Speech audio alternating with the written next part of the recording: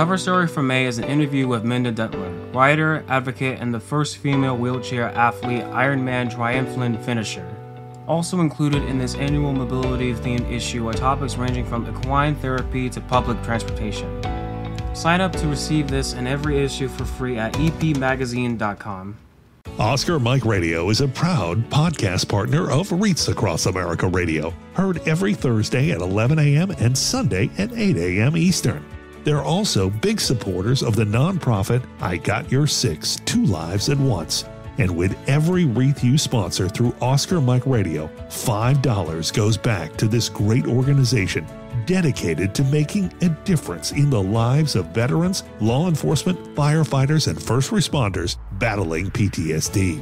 Two Lives at Once pairs these brave men and women together with dogs rescued from kill shelters. In this way, two lives are saved at the same time by saving each other. Donate now. Go to reachacrossamerica.org/Oscar Mike Radio to help. That's reachacrossamerica.org/Oscar Mike Radio.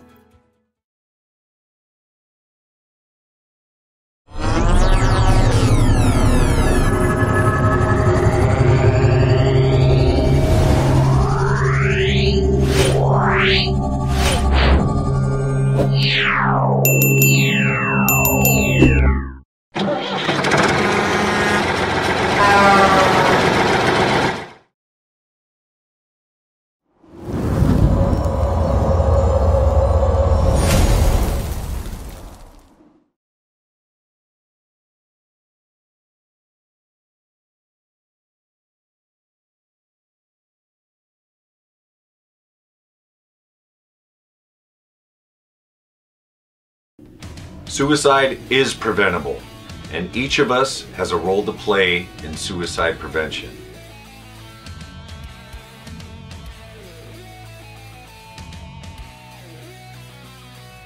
Suicide is complex. There is no single cause. And it's not always a mental health issue. It could be loss of a job or home, financial or relationship issues, pain, or leaving the military. Suicide does not discriminate. It affects all ages, races, and genders, veterans or not. If you know a veteran who is struggling, connect with them. Let them know help is available. There is quick and easy access to services in times of crisis. Dial 988, then press 1. Talking about it is okay. Don't keep it inside. Don't be ashamed. Don't wait.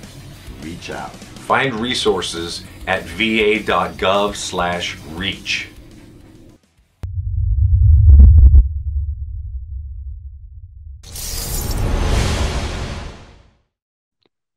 Hello and welcome again to Oscar Mike Radio. My name is Travis, Marine Corps veteran and your host. Oscar Mike Radio is part of the Hubazoo Network. You can find out more on hubazoo.com. I want to thank my sponsors, Joyce Asak of Asak Real Estate, Army National Guard veteran, Mark Holmes of Reapers Detailing and Power Washing, and my supporters, Cason Shaving Company, Exceptional Parent Magazine, and Black Cat Designs. It's always a great time here on Oscar Mike Radio. I learned so much, and this next guest focuses on veterans advocacy in a very unique place. I've talked to several people and volunteered at nonprofits that work in and for homeless veterans. But this organization and my next guest do it in a very different way. So without any further delay, I want to welcome Jeremiah Williams, Army veteran of Warriors First Incorporated, to Oscar Mike Radio. Jeremiah, thank you so much for joining us. Thank you for having me. I greatly appreciate this opportunity to get our name out there. This is all great, man. I got reached out to by your organization and said, hey, check us out.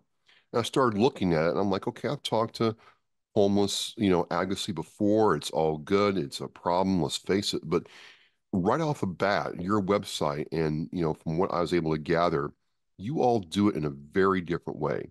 So before we get into that, and that's all good, and it's all good stuff, though, let's figure out who Jeremiah is. Kind of give us a Cliff Notes version of your background and, your Army service, and then your transition out of the service, please. I got you. Well, appreciate that. Well, about me, uh, high school athlete, college athlete, graduated from Liberty University, Lynchburg, Virginia, one of the biggest Baptist schools, Christian Baptist schools on the East Coast. Graduated in 2012 with a bachelor's in sport management. Bounced around from job to job, and then I decided one day, it was kind of weighing on me to actually, because how I got started in the military was that uh, we had a command sergeant major that would work on our farm. I grew up on an 80-acre farm here in the rural area of Buckingham County, Virginia. And uh, he was a he asked me basically saying, "Hey, would you ever consider joining the military, joining the National Guard?" And I was like, "Okay." I thought about it. I talked to his brother. His brother was a recruiter. He was a really good guy. Kind of put it on the back burner. Thought it was, not going to be for me. And then later on, I was like, "Man, I really need to do something." And I really wanted to serve my country as well because I love the history.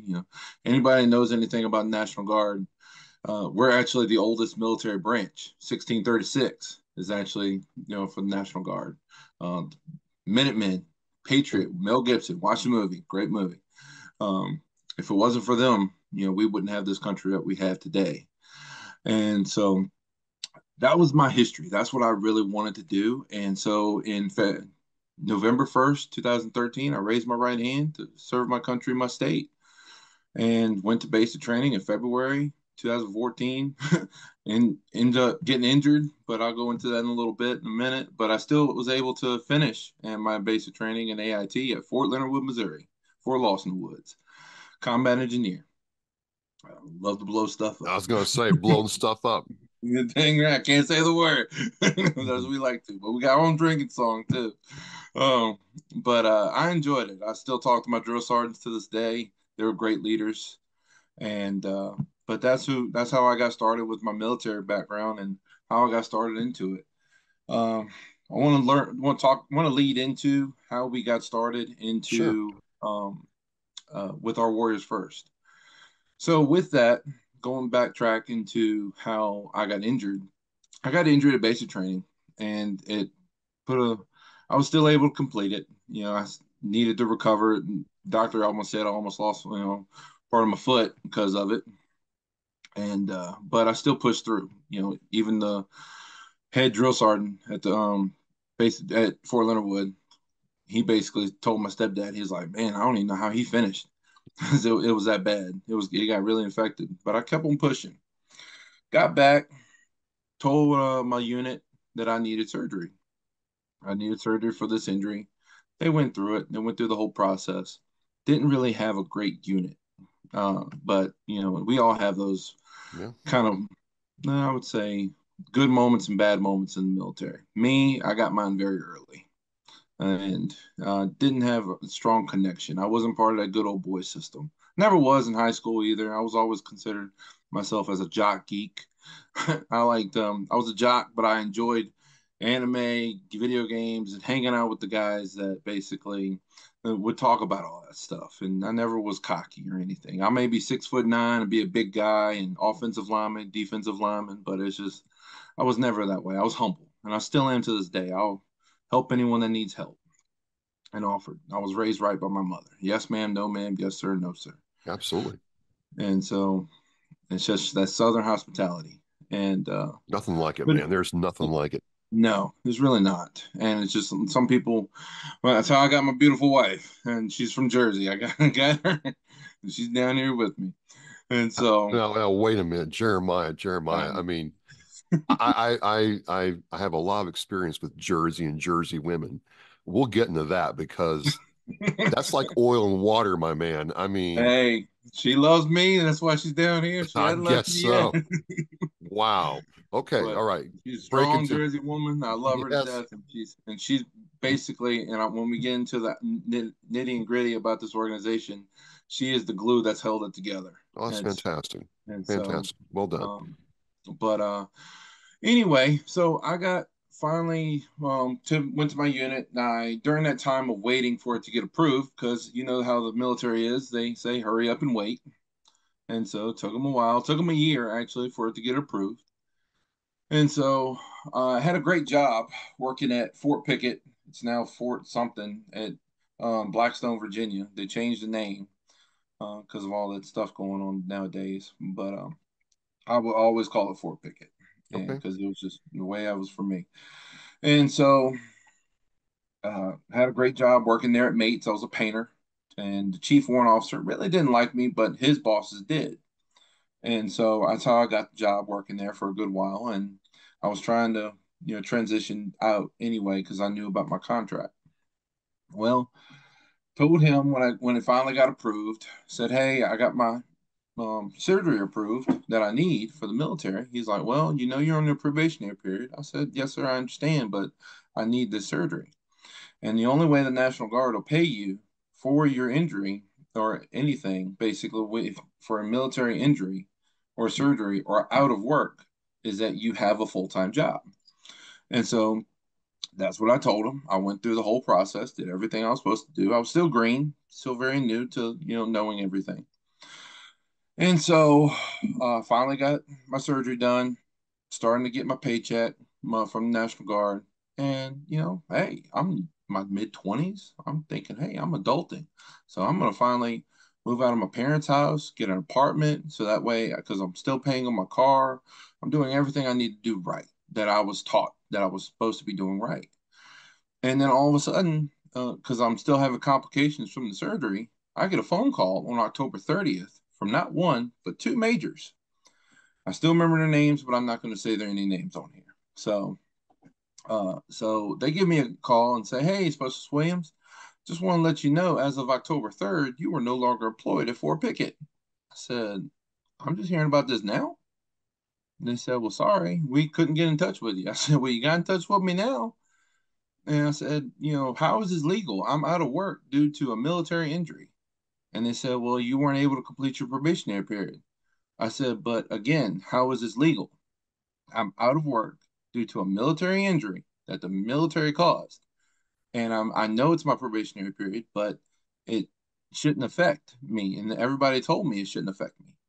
They said, "Well, your chief already submitted the paperwork for your termination, and you're already terminated. This is just a courtesy call." I said, "So what am I supposed to do?" Because I'm being very short with this because I was cussing and everything. They were like, "Remember your military bearing?" I said, "Screw that. That's my life, basically." And they said, "If you need any assistance, call your unit." I said, "All right."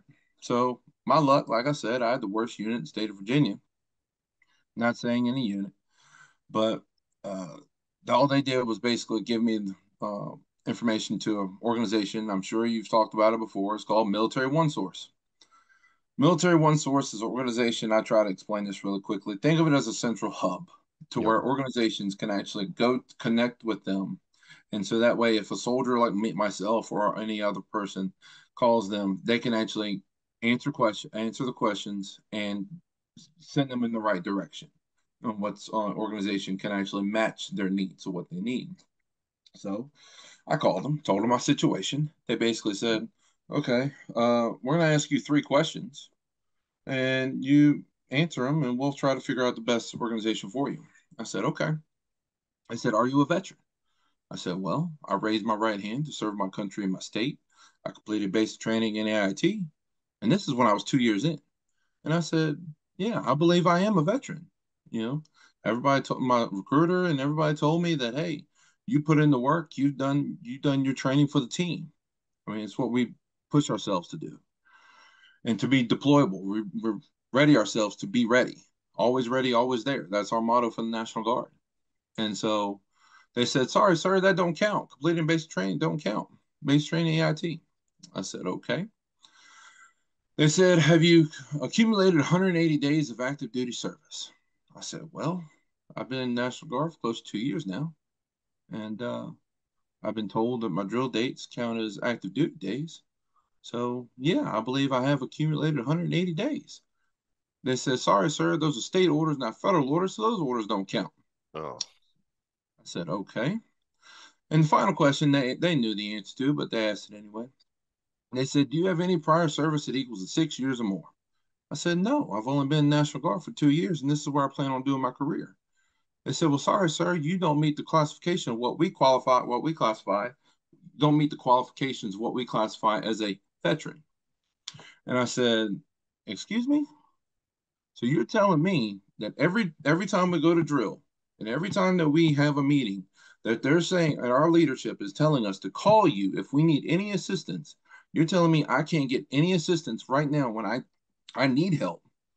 That I just lost my job. I'm about to lose my apartment. That I'm not because and just because I'm not on orders or I'm not on active duty, that I can't get any assistance for my military injury that basically put me out of work right now. They said, "Well, yes, sir. Oh, we're sorry." I said, "So basically, what you're telling me is that my service that I'm doing right now is meaningless." They said, "No, sir, it's not meaningless." I said, "But that's basically what you're telling me, that I'm wasting my time in the military right now for my country and my state, that I can't get any assistance from any organization just because they don't classify me as a veteran. But in my heart, as me doing my training, I'm a veteran." They said, "Well, sir, that's just it's policy." I said, "Policy?" I said, "You want to know something?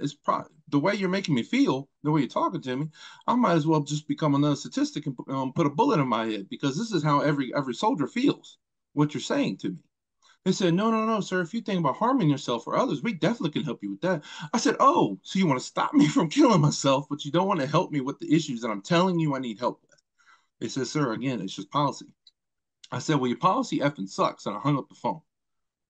And for a good month, and this is my testimony. I tell everybody this. Sure. So it's not, this isn't new, but it still hits me hard because I still suffer from this. This put a heavy toll on me and my Sure. mental Of health. course it did. Of course it And did. and and this, I don't want other soldiers to go through this.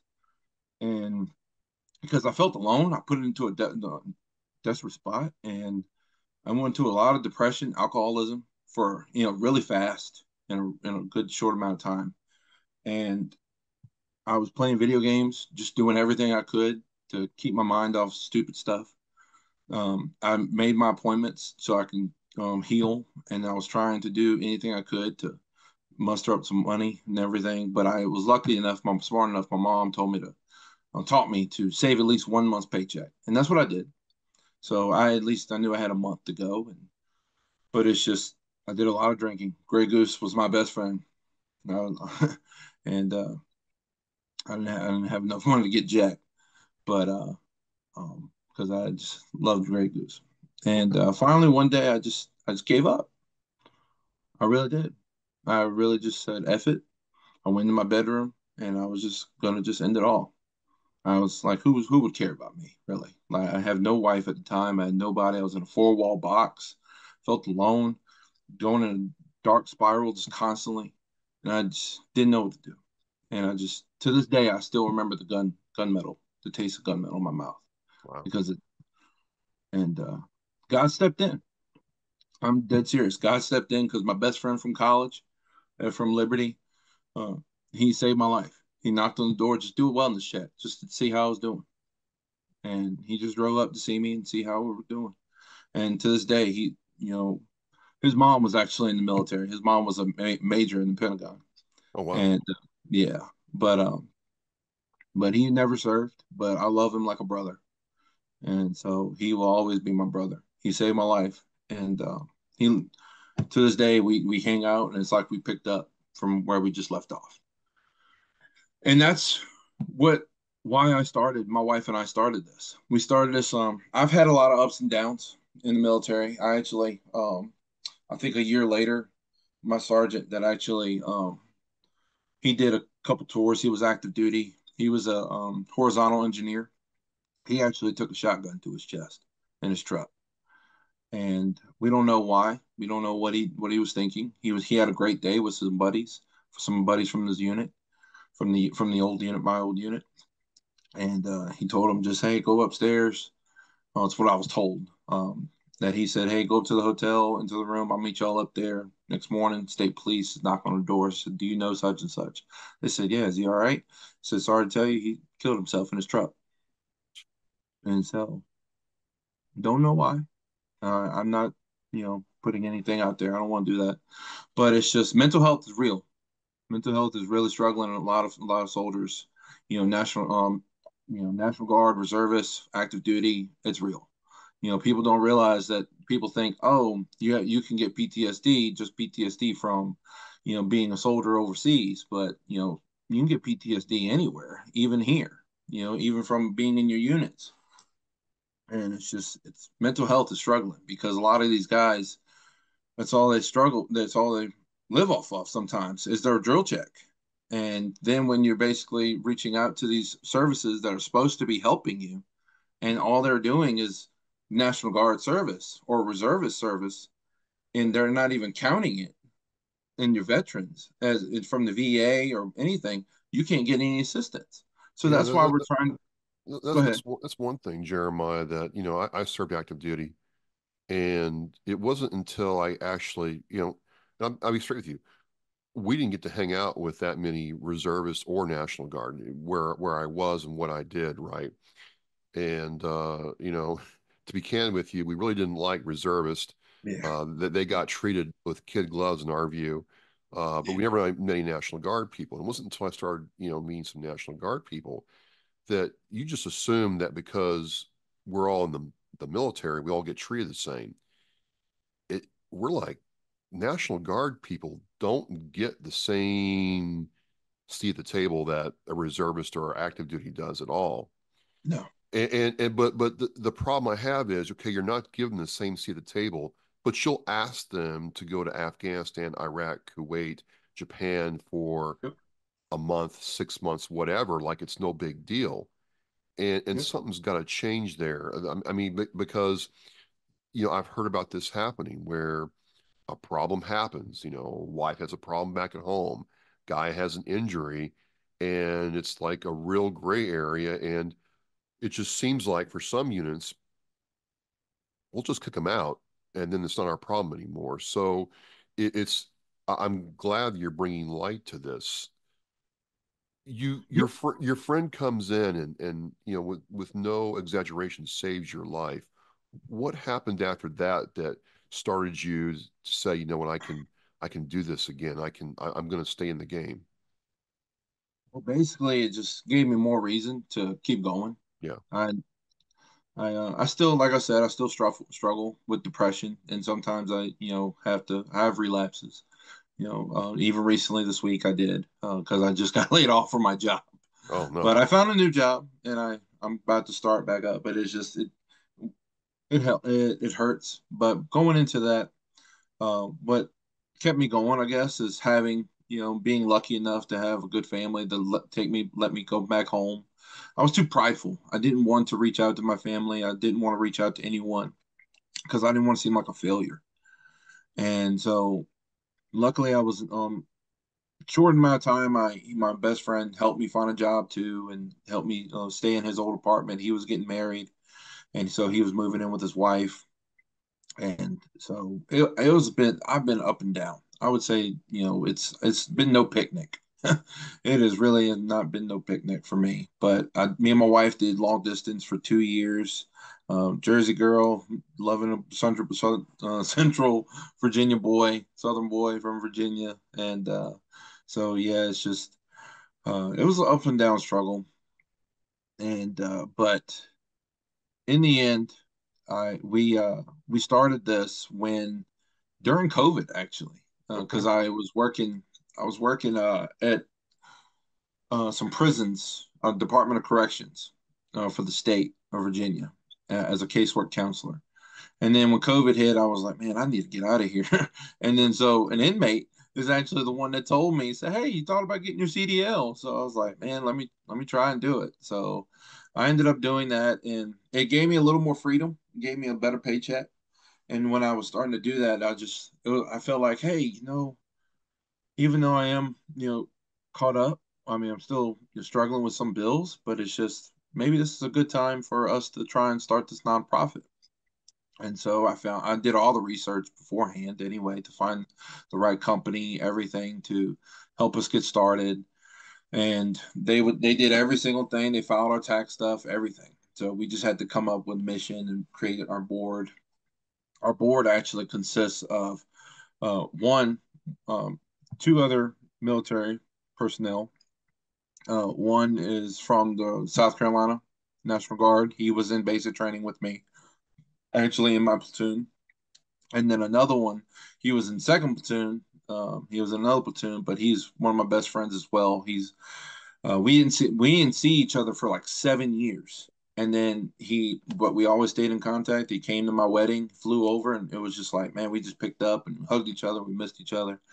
He was active duty. He's still active duty. He's serving in Germany right now, but he still makes our meetings every week, and he's on the board. And then my wife as well, and one of her colleagues, one of her friends from work, and so she's a good friend now. Well, she's always been a good friend, but I'm just, what I'm saying. And so, but like I said, to answer your question, go in more depth. It's been a real struggle up and down. But it's just that motivation of actually helping people, like I told you in the very beginning. Answer me this. Okay. Warriors First is again more focused on rural advocacy, not major cities, but like small. And I grew up in Smithville, Illinois, is a town of 250 people when I was there. So like there's churches that have more people in Sunday school than when I grew up in, right? Mm-hmm. Why did you focus on like rural advocacy versus trying to go to a big city? Because a lot of places are like, hey, we're going to focus on big metropolitan areas. Yeah. Yeah. So what we wanted to do was with that is that, so in my time of understanding and learning a lot of things, I wanted to expand upon that. Um, I wanted to help these guys and these soldiers that are struggling in these rural areas, because I'm in the rural area, and people forget about them. People forget that there are soldiers and that are living off couches of their friends, or living with their parents, um, or that are first responders, are service members. And I say service members because technically, like I said, you know, I'm not considered a veteran, even though I am. I feel myself as a veteran. As a classification, we say service member, so that way we can help them. And these guys and women, men and women, actually are needing the assistance in the rural areas. And so, our goal is, our mission is to provide assistance with temporary housing and financial assistance, because those are the two main things that I really needed when I was needing that assistance, when I was calling Military One Source, because I was getting ready to lose my apartment, and I, was making my bills. My bills were piling up. I was getting ready to lose my car, and I didn't want to lose my car. I'd rather lose the apartment than my car, because my car, I can go places, go to job interviews, do my thing. I can even sleep out of it if I needed to. But it's just, I didn't want to lose that, and I was trying to be smart about it. And so, like I said, people forget about the rural areas in all, and they always want to go to the cities because they think, oh, homeless veterans are in the cities. No, they're actually homeless veterans that aren't technically homeless. They say they're homeless, but it's just a classification, just a title. Really, they don't have something of their own. They don't have something of ownership of their own. They may be living with a friend or living on a couch or something. And sooner or later, it could be temporary, or their friend could get upset saying, hey, you need to get out. And he's like, I don't got no, he or she has saying, I don't got no place to go. Not my problem. So we actually want to help them, help these men and women with this temporary housing, at least for 3 to 6 months. And we want to help them also with getting the help that they need with finding a job, or financial assistance in the realms of that. Or if they are basically working, we want to make sure that they are working enough to where they're saving up at least 3 months worth of paychecks. And so that way they can actually start restructuring their lives back on track. And that's what we want to focus on. We want to make sure that these people are actually restructuring their lives back on track to where they are making their bills on time, paying their bills on time, being good advocates towards this organization, and helping others as well. Basically, giving back. It's the same method like they used. They did all the commercials back in the '90s when I was growing up, saying, "Hey, help your fellow man."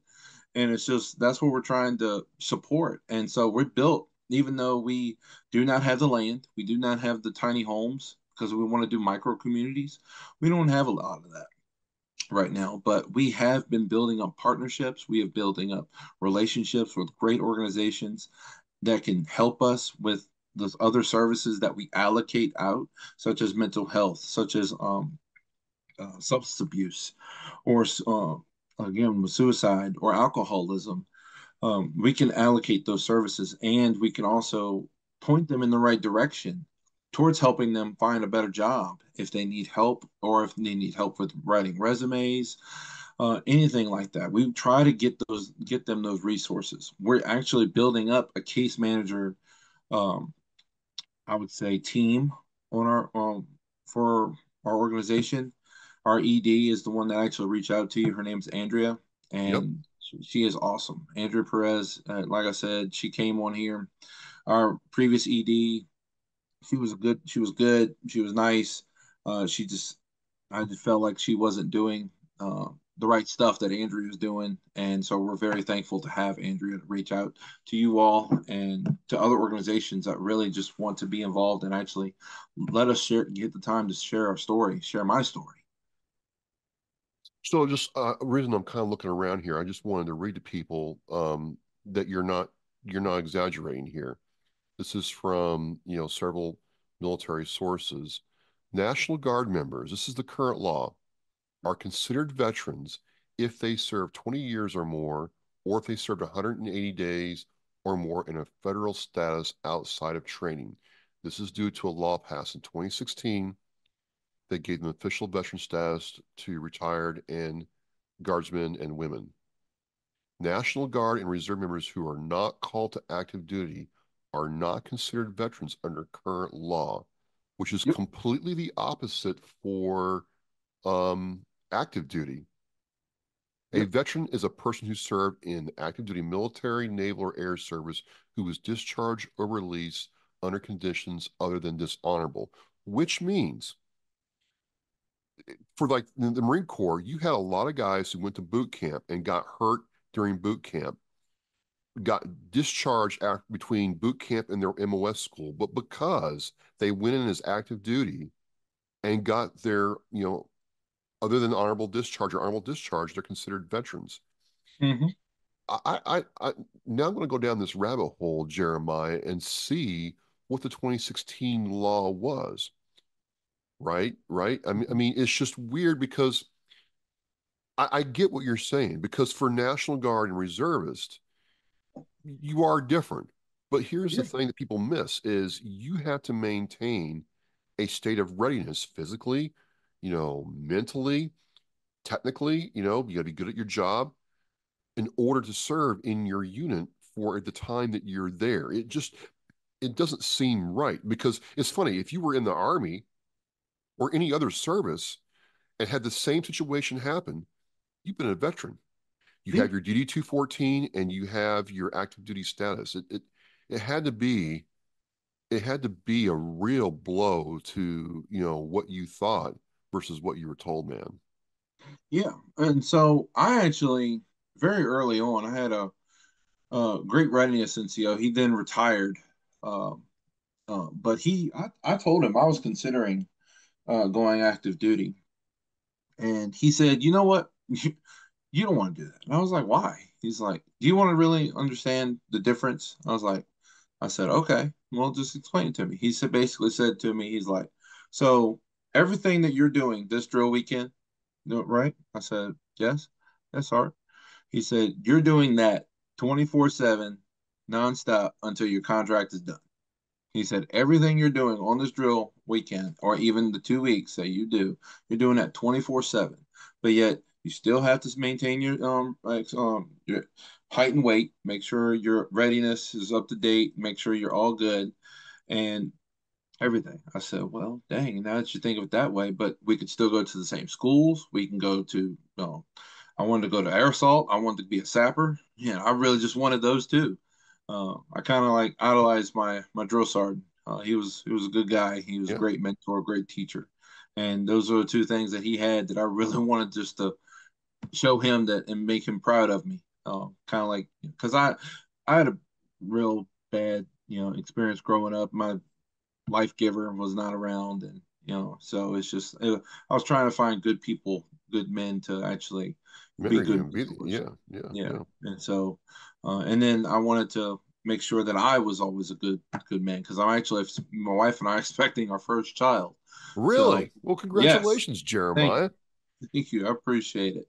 That's the reason why my wife is actually stepping away, coming away soon. So we're making sure that our team is getting ready for that. She's going to still be with the team, but it's just she's not doing a lot of the logistics and everything she does do. You know if you're having a boy or girl.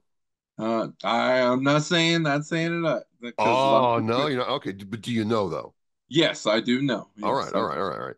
Well, I mean, I liked knowing myself because I got to bond with I have three sons, and it was like, oh, I gotta. I mean, I started like, I it wasn't just a baby. It was just like that's my son. You Mhm. know, Exactly. And it's a that's what really I've been doing. I've been yeah. like putting my head down and talking to it. So it's just it's good. What an exciting time.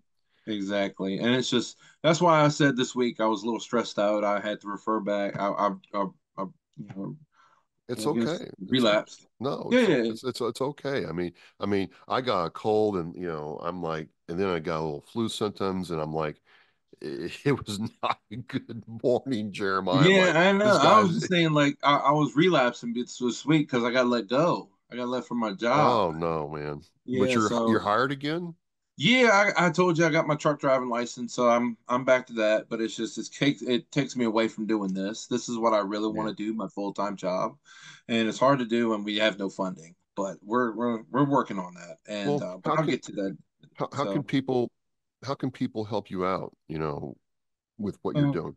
well, what we're doing, I really want to help reach out to people, personnel, and everyone that can donate. Go to our website. We have a donate button. Follow us on social media. Uh, give our donations there. We also have Give Butter account as well. Everything is connected to our website. Go to warriorsfirstinc.org. Everything is there for people to find us and research everything.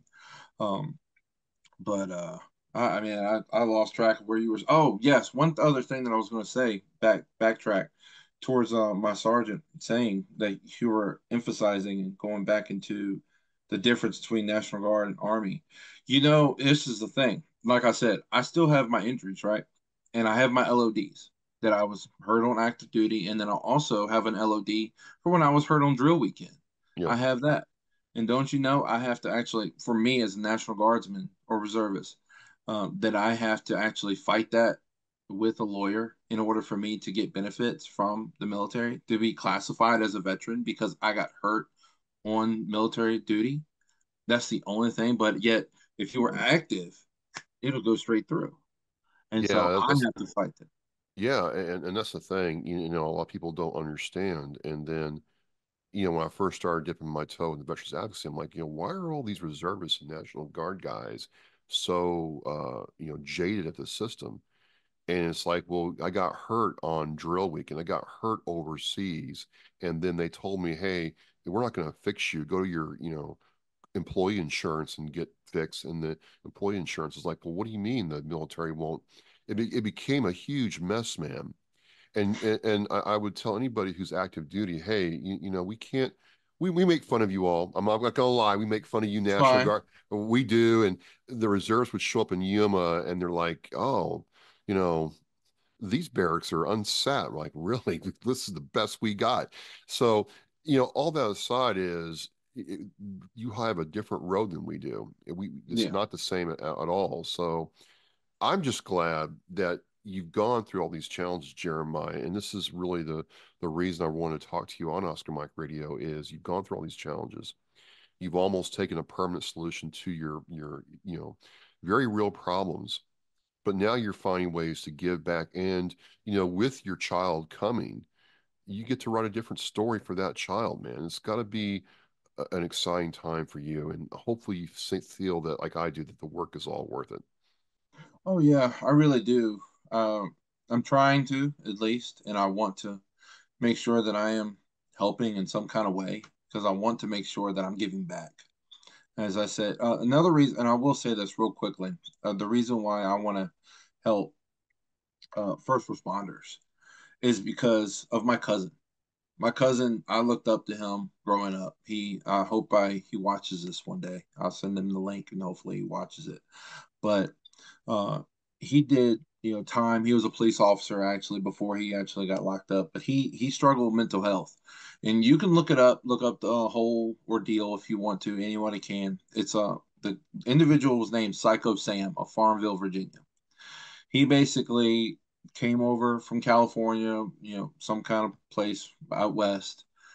Met this little girl online. So again, parents, be careful with understanding who your kids are talking to.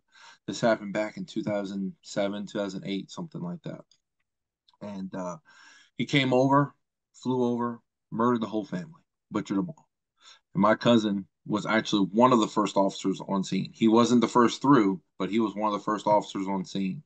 And when they found out where the individual was and he was leaving, they forced him to stay and to actually, while they were picking up, the coroner was picking up the bodies and everything. And he described it to me as satanic and everything. And he struggled with mental health. Even to this day, he struggles with mental health.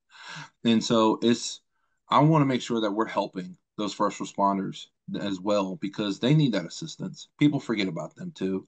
And I want to make sure that if they need the assistance of just stepping away and going into a secluded area to help them restructure their minds, get away from the negativity of their family, of anything around them, and just to get them in a good spot. We want to make sure we're helping them in some kind of way too. Because another thing for that is that statistically, it has been proven, and that veterans that do finish their service, that don't have 20 years, that don't, that come back from deployment, everything, statistically is proven that they are more likely to get killed in a line of duty as a police officer than they are overseas.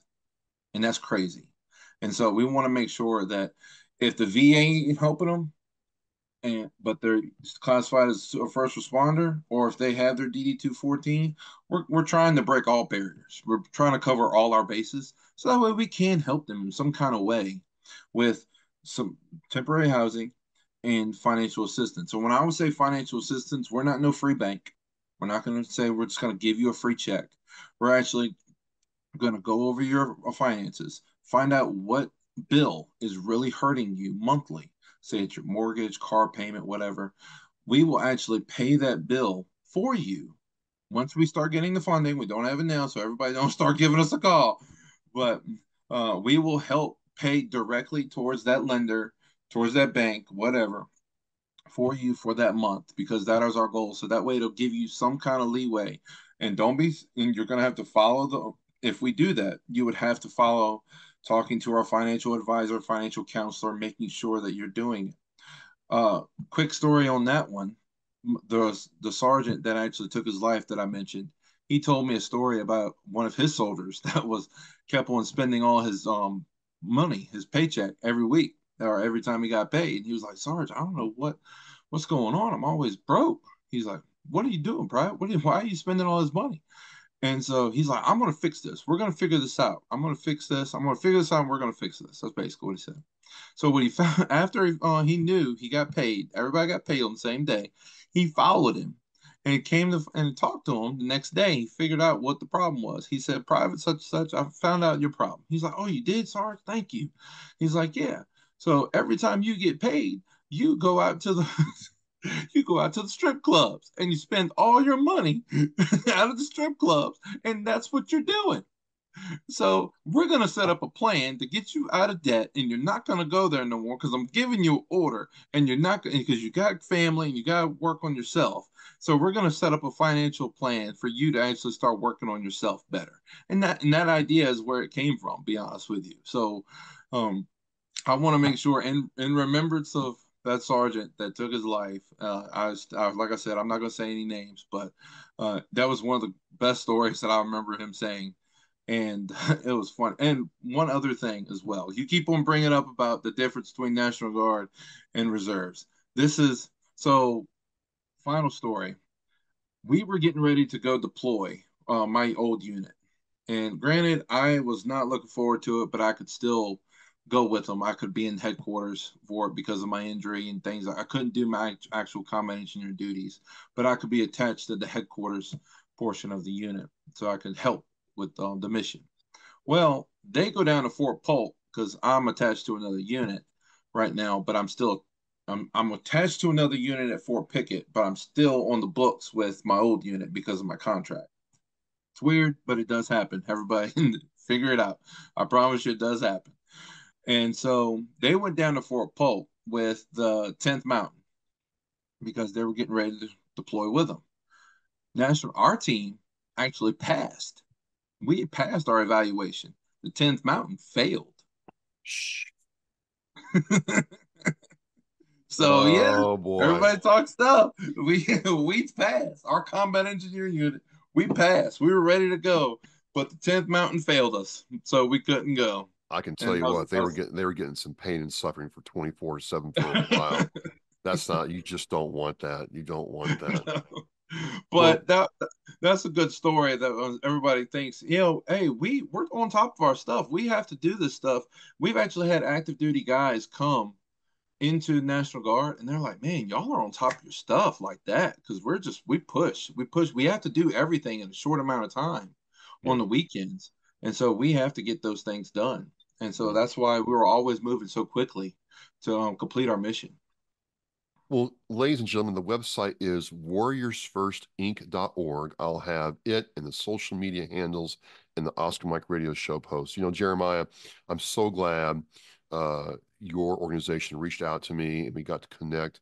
I really resonate with the mission you all have, especially serving, rural veterans and first responders. I think it's really something that's not seen a whole lot of. And your story should give hope to people who are in their abyss, man, in the valley, in the shadow of death, a light out. And I just hope for all the best for you and your growing family. Congratulations. Thank you. I appreciate it. And again, I really appreciate this opportunity. And please have me back. I want to tell you more about what we plan on doing in the future with actual transitioning soldiers that are getting out of the military, because we have a lot of ideas that we want to do with that too. Getting out of getting out of active duty. We want to help them as well. So, well, when you guys have another chapter that you want to talk about, just reach out. We'll make this happen. It's been really great talking with you, and all the best. And this is just one of the great parts of doing Oscar Mike Radio. So you've made my day, man. Thank you very much. Well, I appreciate it. And again, for everyone, please check us out, warriorsfirstinc.org, and go follow us on social media, all platforms. And donate. Please help us in some kind of way, or you want to volunteer, please let us know. We have everyone all over the country, even in other countries, actually assisting us with remote jobs. Please help us and help us grow. Well, look, folks, again, that's Jeremiah Williams, Army National Guard. I'm going to say veteran in my book. And thank you for, serving our country and your state, the great state of Virginia, the Commonwealth of Virginia, rather. And as we say here on Oscar Mike Radio, we are mission in flight. We will see you next time. Remember, on it teaches our mission. We care about it. We do it every day. But I think there are things that just hit you and give you a reason to go on. The theme for our 2024 for Reach Across America is Live with Purpose. It just seemed to fit in with the vows of the REAP, the 10 attributes that we feel represent our United States military. I thought, what a great opportunity to put those two things together and show our kids through how we act some of the things that can make their lives better, their communities better, and by doing that, the country better. For me, Live with Purpose, I think, it's a mindset. Set some guidelines and then go out and purposefully make life different, make a change. It's an opportunity to set an example.